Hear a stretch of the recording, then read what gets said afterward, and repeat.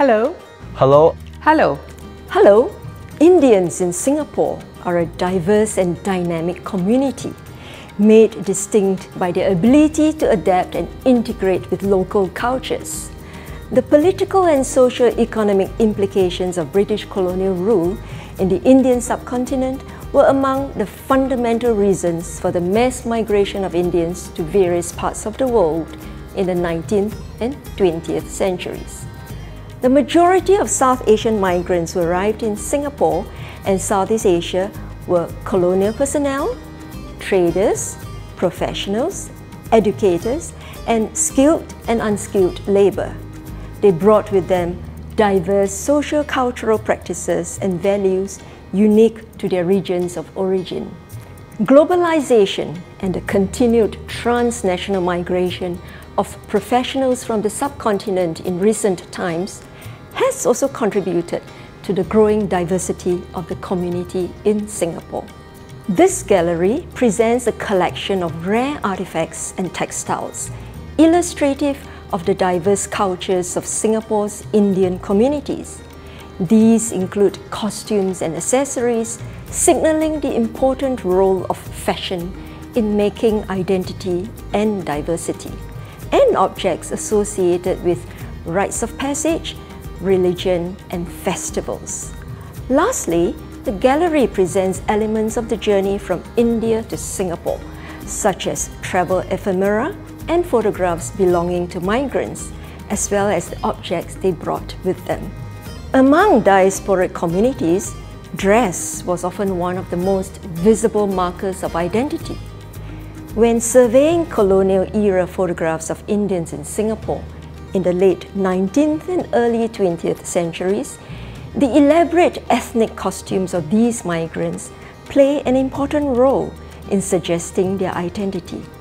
In this section, a melange of jewellery and costumes are presented to allude to the regional fashion trends associated with the diverse roots of early migrants.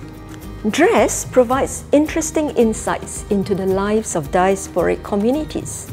Importantly, dress indicated regional origins.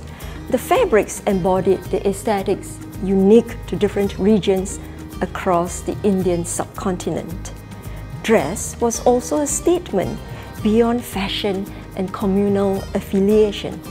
It was also a tool for power negotiations. In the case of the convicts, standard clothing was an item of contraband trading. Chins was dispensed for dhoti and wraps, but additional pieces of cloth always came in handy, especially during cooler weather. Instances of convicts flouting authority to ensure compliance of social-religious practices, as in the case of 19th century Parsis from the Bombay Presidency, is yet another instance of underlying resistance to colonial authority. The tradition of covering one's head is a pan-Indian one. Headgear served many purposes for men in the subcontinent. They were practical, ceremonial, or symbolic. Until recent times, many communities wore some form of headgear on a daily basis. The types of headgear were predominantly turbans, like pagadi or pagri, and feta or peta, among others, as well as caps such as topi or talapa. Attire was also an indicator of cross-cultural influences, as in the case of the Chetty Malacca community. Descendants of early southern Indian traders who married local women, they retained the languages of their mixed parentage and remained largely a Saivite Hindu community. The traditional attire of men is telling of their hybrid origins. This is a traditional talapa or headgear worn by the men of the Chetty Malacca community. Made from batik fabric, the name talapa is a Tamil word. This headgear is but one aspect of the Chetty Malacca community's cross-cultural past. From learning about how dress was a defining moment of identity and adaptation for early migrants, let us journey onward to discovering the significance of dress in life cycle rituals.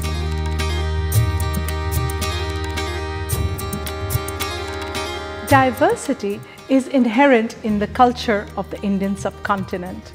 The global Indian diaspora is a representation of India's religious, socio-cultural and regional diversity.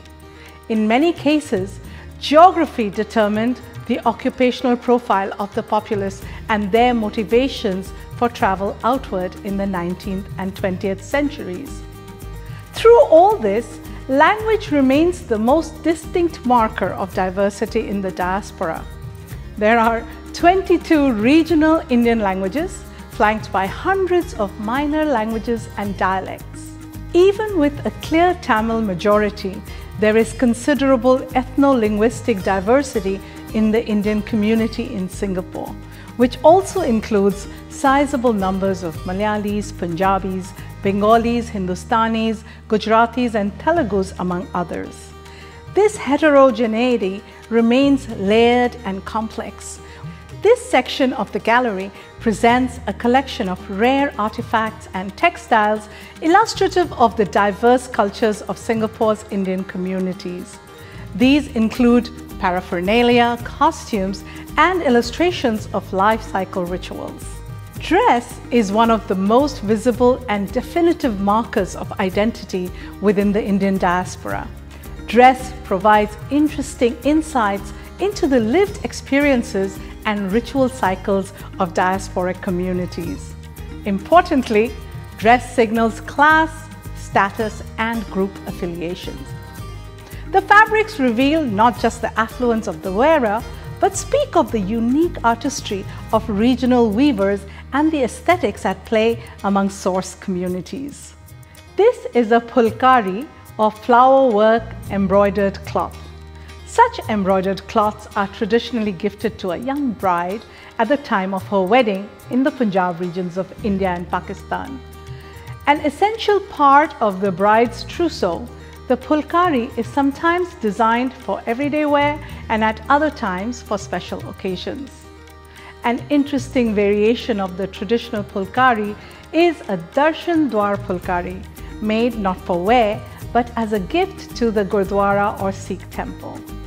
Young Punjabi girls are taught the craft of pulkari embroidery in their teen years to contribute to the making of their own pulkari. This is a sapta rangi or 7-colored embroidered textile with large repetitive chevron patterns.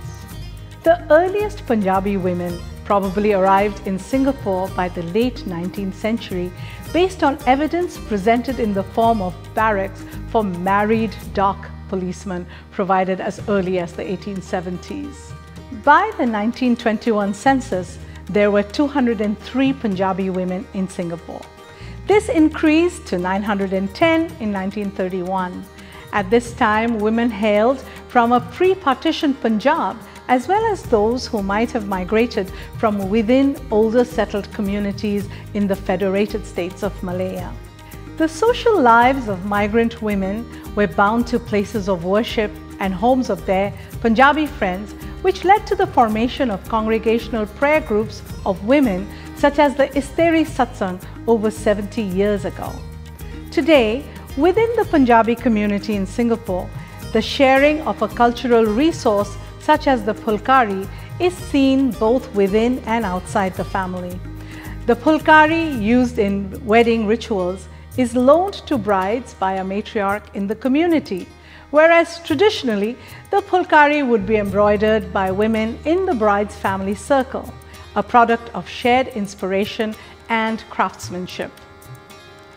From exploring aspects of diversity as evident in attire and life cycle rituals, please join my fellow docent as she shares the story of one of the oldest Indian festivals celebrated in Singapore.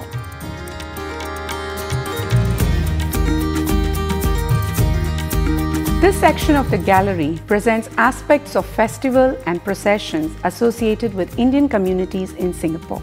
One of the larger-than-life artifacts displayed here is this processional image of Aravan. This was donated by the Sri Mariamman Temple at South Bridge Road to the National Museum of Singapore in 1990, together with other processional imagery from the temple's collection. Hinduism has various manifestations in Singapore, both in its urban forms and its diverse folk expressions.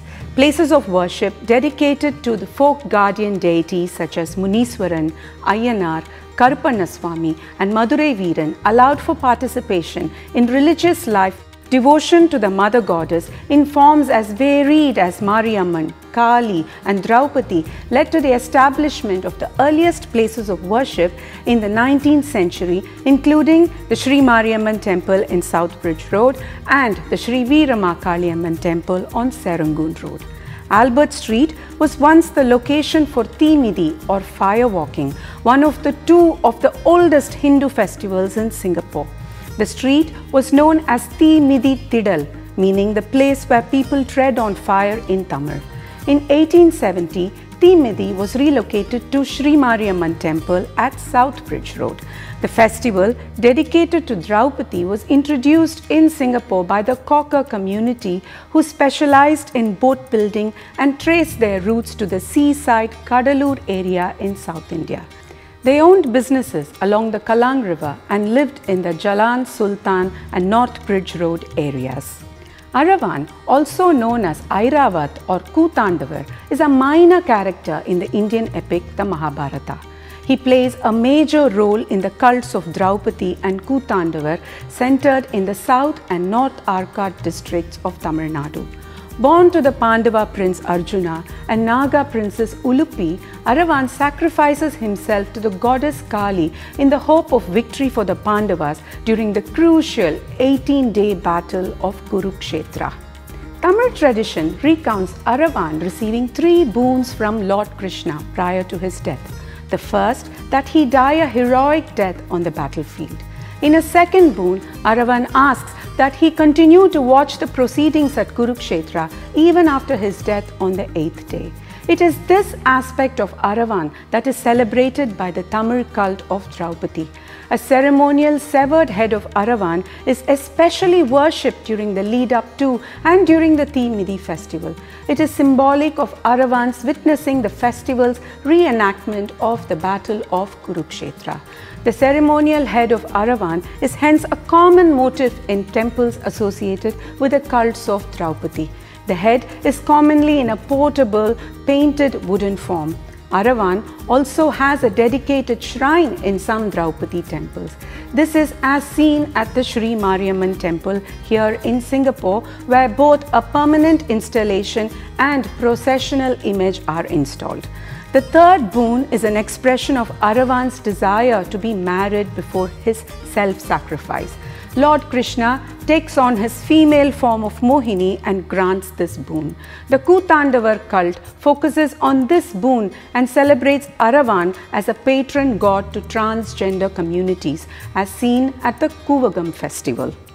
From exploring aspects of Indian diversity, it is now time to discover more about the arduous journeys Indians undertook to arrive in Singapore and the region.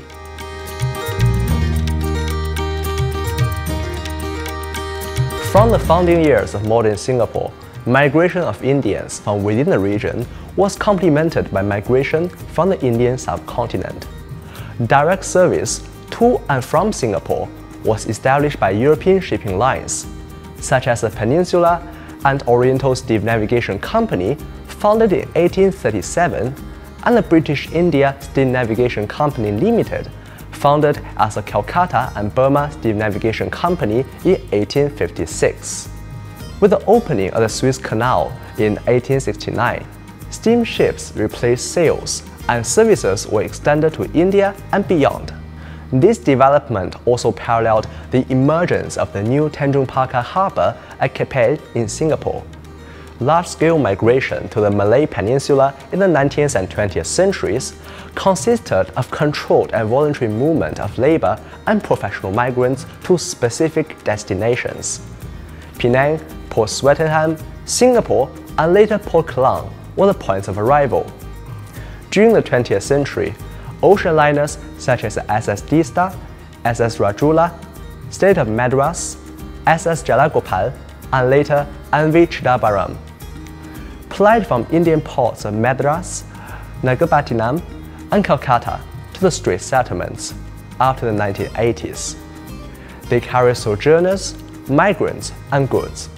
Upon reaching Singapore, new immigrants entered the quarantine station at St. John's Island, where they were subjected to health checks to confirm that they were disease-free and to recover from the hardships of the sea voyage. Members of the Dawoodi Bohra community arrived in Singapore, primarily from Gujarat in Western India from mid-19th century. They were principally engaged in commodities trade. Mr. Abbas Boy Muhammad Ali and Mr. Abid Ali Hussain established A. Muhammad Ali & Co., an import and export trading firm on Malacca Street. They also sealed their business partnership with the matrimonial alliance of their offspring, Muiz Abbas Boy and Salma Abid Ali Hussain, the donor of this passport. This passport was issued to Mr. Abbas Boy Muhammad Ali in the Crown Colony of the Street Settlements on 29 April 1936. He was a British-born subject from India who was a resident in Singapore. The British-born subject status was derived from the fact that he was born in British India, which in 1858 became part of the British Empire. Hence, every person born within the dominion and allegiance of the British Crown was, based on common law, a British subject. The passport allowed him to pass freely without hindrance to afford him every assistance and protection which he may need. It was issued by Sir Thomas Shenton Whitlag Thomas, Commander-in-Chief of the Street Settlements, on behalf of the Colonial Secretary of the Street Settlements. This passport allowed him access to British territories. Although the passport in the early days of the street settlements was no more than a certificate, it was a much-desired status symbol. The British colonial government only granted passports to individuals of wealth and influence. Many of these merchants were loyal British subjects. Hence, the passport was an important source of pride and indicated how well-traveled they were. I find passports extremely interesting as they provide us little unexpected details about these migrants. For instance, in this passport, I noticed that alongside a photograph of Mr. Abbas Boy, one can also note his profession. He was a merchant. From this passport, I also learned that he was born in the Panchmahal district in Gujarat in Western India on 15 April 1908. He was 5 feet 6 inches tall and his eyes were dark brown while his hair was brown as well. This passport also tells me of some of the places he traveled to, including India and Burma. From stories of origin and journeys, it is now time to find out more about early Indian settlers and pioneers in Singapore. Proceed onward to level 3 and join my fellow docents to discover these fascinating tales of resilience, struggle, and success.